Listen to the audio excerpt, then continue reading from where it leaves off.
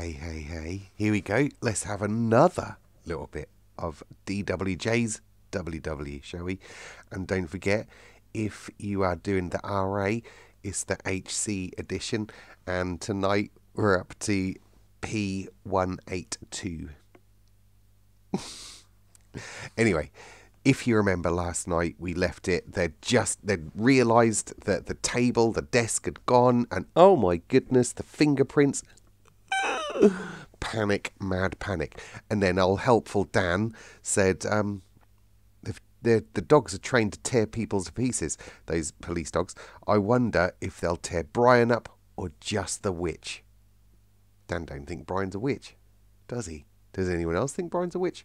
Or do they all just know Nan is the witch? They don't know what we know. Anyway, let's pick it up from there, shall we? Here we go. Charles looked at the blister on his finger and realised that burning was not the only thing that hurt. His first thought had been to run away during break. Now he decided to go in PE next lesson. He wished there was not a whole lesson in between. That lesson seemed to last about a year, and for most of the lesson policemen were continually going past the windows with dogs on leads. Back and forth they went. Wherever Brian had gone, they seemed to be finding it hard to pick up his scent. By this time, Nan's hands were shaking so that she could hardly hold her pen. Thanks to last night, she knew exactly why Brian had left no scent. It was that double-dealing broomstick. It must have flown Brian out before it came and woke her up. Nan was sure of it. She could have taken the police to the exact spot where Brian was. That was no bonfire she'd smelled over Larwood Forest last night. It had been Brian's campfire. The broomstick had brought her right over the spot and then realised its mistake. That was why it had got so agitated and tried to fly away backwards. Ugh, she was so angry at Brian for getting her blamed that she wished she really could tell them where he was. But the moment she did that, she proved that she was a witch and incriminated Mr. Wentworth into the bargain too. Oh, it was too bad of Brian. Nan just hoped Estelle could think of some kind of rescue before someone accused her, and she started accusing Brian and Mr. Wentworth. Just before the end of that lesson, the dogs must have found some kind of scent. When the girls walked round the outside of the school on their way to the girls' locker room to change for PE, there was not a policeman or dog in sight. As the line of girls went past the shrubbery, Estelle gently took hold of Nan's arm and pulled her towards the bushes. Nan let herself be pulled. She did not know if she was more relieved or more terrified. It was a little early in the day to find seniors in the shrubbery, but even so, surely somebody would notice. "We have to go into town," Estelle whispered as they pushed among the wet bushes. "To the old gatehouse." "Why?" Nan asked, thrusting her way after Estelle. "Because," Estelle whispered over her shoulder, "the lady there runs the Larwood branch of the witch's escape route." They came out into the grass beside the huge laurel bush. Nan looked from Estelle's scared face to Estelle's trim blazer and school skirt. Then she looked down at her own plump shape. Different as they were both obviously in Larwood House school uniform. "But if someone sees us in town, they'll report us to Miss Cadwallader." "I was hoping," Estelle whispered, "that you might be able to change us into some ordinary clothes." Nan realised that the only witchcraft she'd ever done was to fly that broom. She'd not the least idea how you changed clothes. But Estelle was relying on her, and it really was urgent. Feeling an awful fool, Nan held out both shaking hands and said the first thing remotely like a spell that came into her head. "Eeny, meeny, miny, mo, out of uniform we go." There was a swirling feeling around her. Estelle was suddenly in a small snowstorm that seemed to be made of little bits of rag, navy blue rag, then dark rag. The rag seemed like burnt paper, clinging to Estelle and hanging and clinging to Nan too. And there they both were in seconds, dressed as witches in long trailing black dresses, pointed black hats and everything. Estelle clapped both hands to her mouth to stop a giggle. Nan snorted with laughter. "This won't do. Try again," giggled Estelle. "What do you want to wear?" Nan asked. Estelle's eyes shone. "Riding clothes. With a red jumper, please." Nan stretched out her hands again. Now she knew she could do it. She felt quite confident. Agga tagga ragga roast, wear the clothes you want the most. The rag storm began again. In Estelle's case, it started black and swelled very promisingly into pale brown and red. Around Nan, it seemed to be turning pink. When the snow stopped, there was Estelle, looking very trim and pretty in jodhpurs, red sweater and hard hat, with her legs in shiny boots, pointing at Nan with a riding crop and making helpless bursting noises. Nan looked down at herself. It seemed that the sort of clothes she wanted most was the dress she had imagined Dulcinea Wilkes wearing to ride her broomstick round London in. She was in a shiny pink silk ball dress. The full skirt swept the wet grass. The tight pink bodice left her shoulders bare. It had blue bows up the front and lace in the sleeves. No wonder Estelle was laughing. Pink silk was definitely a mistake for someone as plump as Nan. Why pink? She wondered. Probably she'd got that idea from the school blankets. She had her hand stretched out once again when they heard Karen Grigg shouting outside the shrubbery. Estelle! Estelle, where are you? Miss Phillips wants to know where you've got to. Estelle and Nan turned and ran. Estelle's clothes were ideal for sprinting through bushes. Nan's were not. She lumbered and puffed behind Estelle, and wet leaves kept showering her bare shoulders with water. Her sleeves got in her way. Her skirt wrapped round her legs and kept catching on bushes. Just at the edge of the shrubbery, the dress got stuck on a twig and tore with a loud ripping noise that Estelle whirled round in horror. Wait! Panted Nan. She wrenched the pink skirt loose and tore the whole bottom part of it off. She wrapped the torn little bit of a scarf round her wet shoulders. Oh, that's better. After that, she could keep up with Estelle quite easily. They slipped through on the school drive and pelted down it and through the iron gates. Nan meant to stop and change the pink dress into something else in the road outside, but there was a man sweeping the pavement just beyond the gates. He stopped sweeping and stared at the two of them. A little further on, there were two ladies with shopping bags who stared even harder. Nan put her head down in acute embarrassment as they walked past the ladies. She had strips of torn pink silk hanging down and clinging to the pale blue stockings that seemed to have changed her socks into. Below that, she seemed to have given herself pink ballet shoes. "Will you call me for my ballet class after you've had your riding lesson?" she said loudly and desperately to Estelle. "I might, but I'm scared of your ballet teacher," Estelle said, playing up bravely. They got past the ladies, but there were more people further down the road. The further they got into town, the more people there were. By the time they came to the shops, Nan knew she was not going to get a chance to change the pink ball dress. "You look awfully pretty, really," Estelle said consolingly. "No, I don't. This is like a bad dream," said Nan. "In my bad dreams like that, I don't have any clothes on at all," said Estelle. At last they reached the strange red brick castle which was the old gatehouse. Estelle, looking white and nervous, led Nan up the steps and under the pointed porch. Nan pulled the large bell pull hanging outside beside the pointed front door. Then they stood under the arch and waited, more nervous than ever. For a long time they thought nobody was going to answer the door. Then, after nearly 5 minutes, it opened, very slowly and creaking a great deal. A very old lady stood there, leaning on a stick, looking at them in some surprise. Estelle was so very nervous by then that she stuttered, A way out in the name of Dulcinea," she said. "Oh dear," said the old lady. "My dears, I'm so sorry. The Inquisitors broke up the organisation here several years ago. If it wasn't for my age, I'd be in prison now. They come and check up on me every week. I daren't do a thing."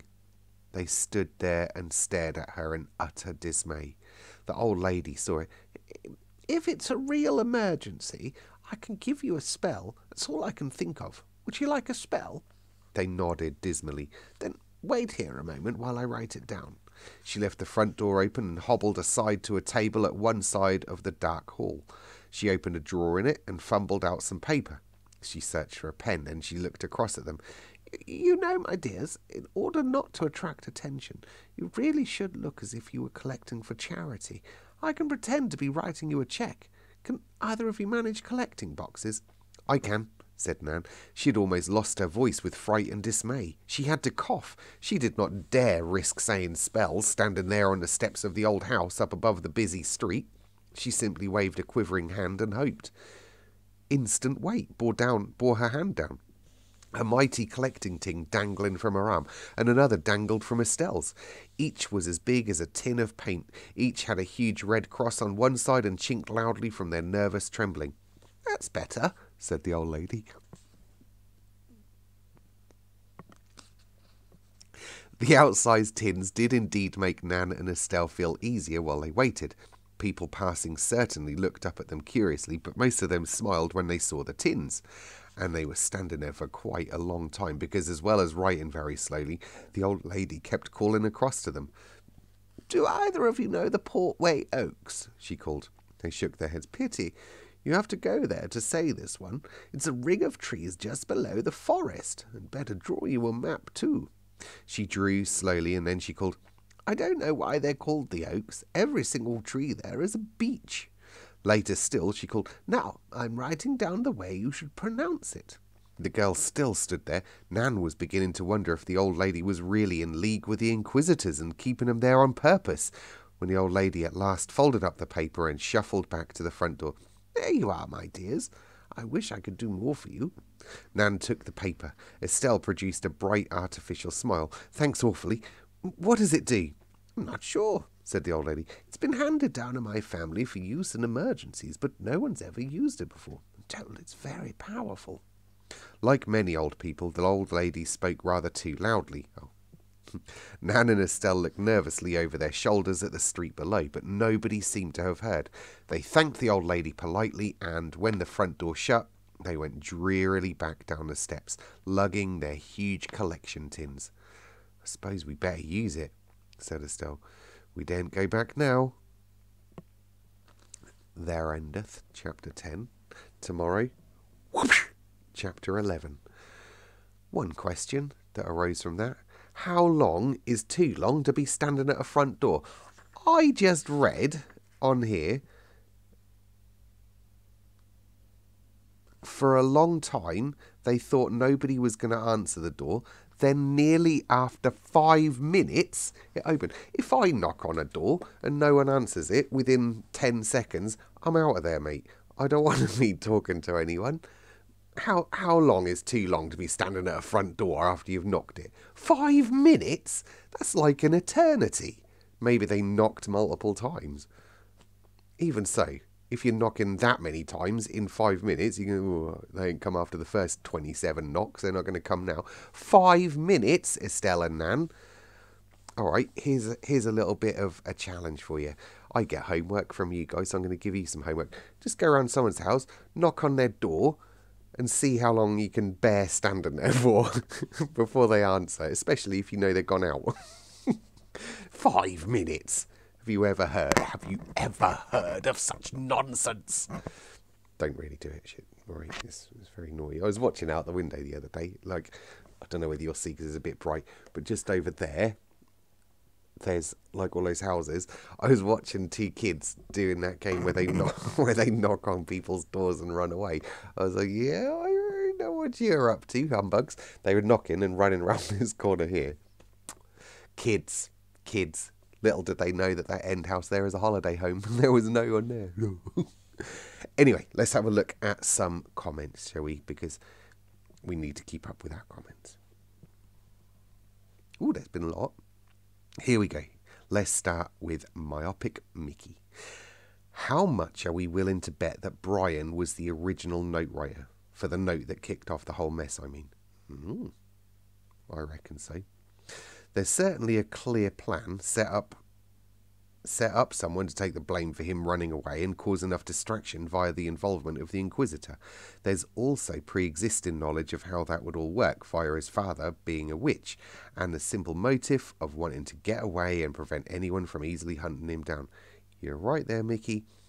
On the increasingly likely chance that he himself is a witch, there's more than enough odd happenings that could be attributed to him kicking up a stir to solidly place attention and blame using someone else, Nan Pilgrim. I'm wondering how many weird things that didn't register as magic really were, like our love spells, I think. Would it be out of the question that he could have spelled that one teacher to distract his own father? Were the birds his work? Why was his broom acting out? While this originally felt like an answer, I'm only left with more questions. Yeah, it's about right. Well, you've got a reply. It's Melanie. Very clever. I like this line of thoughts. It is. I like it too, Melanie. Here's Mary. I like it when Mary comments. Thank you, Mr. S. Enjoying your reading as always. My pleasure, Mary, and you know that. I am a Taurian bull born in... Oh, I see. I'm a Taurian born in the year of the ox and married a bull. Says it all. Well, there you go. There's a lot of bull in your house, hey? I say that with love, Mary. I say that with love. Here's Nettie. Love your curiosity and your enthusiasm for learning, deep diving into unknown stuff. Oh, you wouldn't even believe it, mate. The stuff that I try and do. I wish, like, I could just be a Nan Pilgrim and get a collection tin in my hand. I do all sorts of stuff, like I ask the universe for stuff. I follow people around and pluck hairs off their heads. No, I don't do that. What have you written here? Nee. Conk Earthbound. What? What's Conk Earthbound? Conclusion Earthbound? Capricorn, Taurus and Virgo are Earth signs. Aquarius, Gemini and Libra are air. Pisces, Cancer and Scorpio are water. Aries, Leo and Sag are fire. You're fire, Nee. You're fire. Here's Terry. I'm starting to enjoy the story now that they are moving away from the classroom interaction. Also, Dr. Seuss is complete. And here's Melanie. Me too. I mean, I'm enjoying it more. Not complete then, Mel, like Dr. Seuss. I'm very impressed, Terry, that you have literally now listened to every single story on there. I think way back when I've got either some handwriting lessons or some phonics lessons on there. That was during the first lockdown, that was. Blimey. The children that I was doing that for, in the really younger classes, I think they've either left or are now leaving school where I work. Ooh.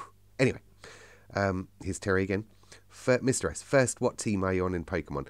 I don't know the name of it, the blue one. It was like every single gym around here, Pokemon Go we're talking about here, people.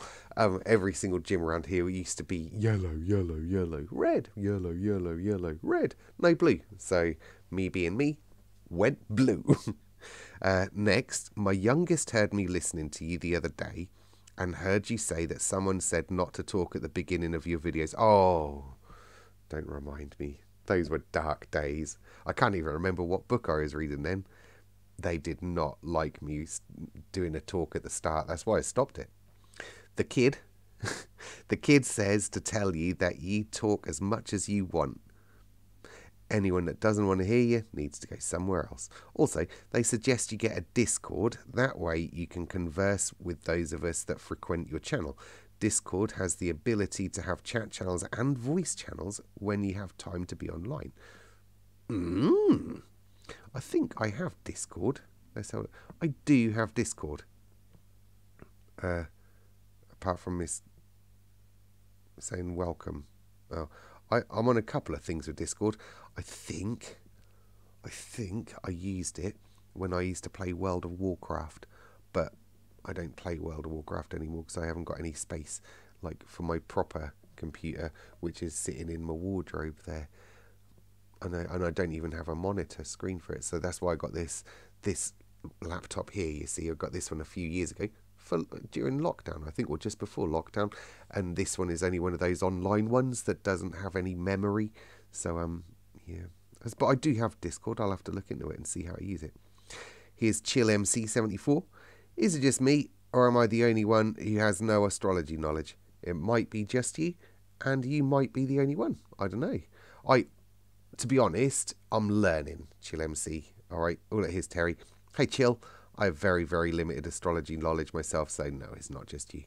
No, and like I said, I know that, like, when I talk about that kind of stuff, I know that I'm just kind of addressing a little sliver of people who listen.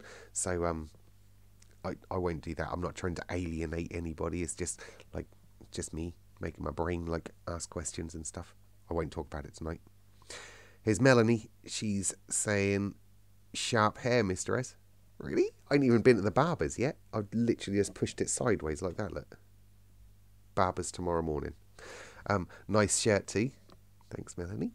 That blue is a good colour for you. I got 2 new shirts today as well. They're all been arriving. And a new jacket.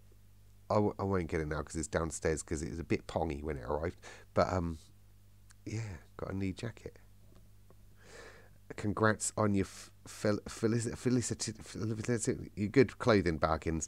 The photo of you and the photo of your kids walking together is lovely and deserves a frame and a place on your bedroom wall or shelf. Yeah, it does. I love that picture.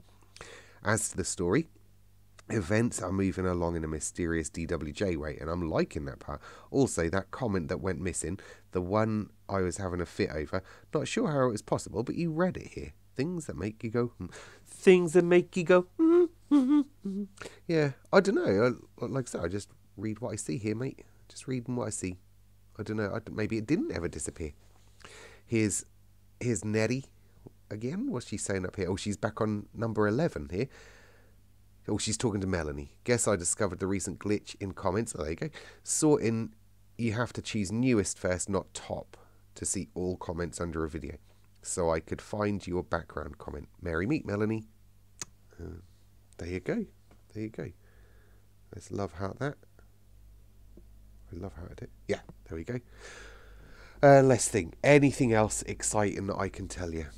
So, I was meant to go to work today, but I've been a bit lazy.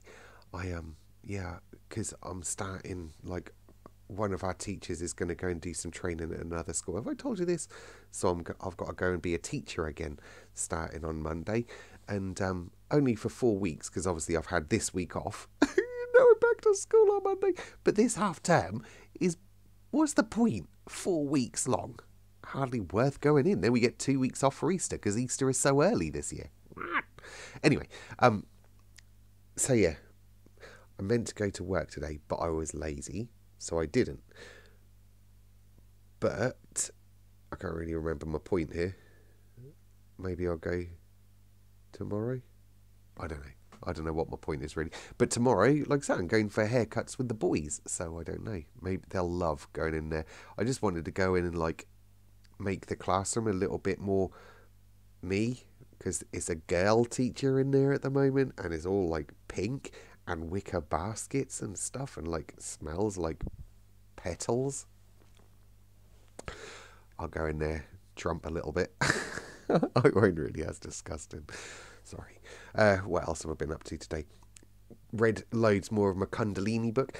I was saying, like, the recommendation is like you read all of the stuff, and then of course they always have like the kind of the practical bit at the end, don't they? And so I was reading that excitedly, like, here I go, Kundalini, tarot, astrology, crystals, whoop, herbs, let's go. Yeah, you have to like meditate for a whole year on one specific chakra before moving on to the next one. What? That'll take me 9 years. Blimey. I don't know if I want Kundalini that much. All right, okay. I ain't got anything else exciting to tell you. I'm now about to have chips for my tea. Chips are in the UK. Chips are like the hot things that you get in newspaper. Potato fried. I know chips elsewhere are crisps. I already had some crisps because it was a wrestling main event this morning, but it was filmed in Australia, in Perth. Elimination Chamber, it was called. So I watched that with Floyd, but Floyd kind of lost interest.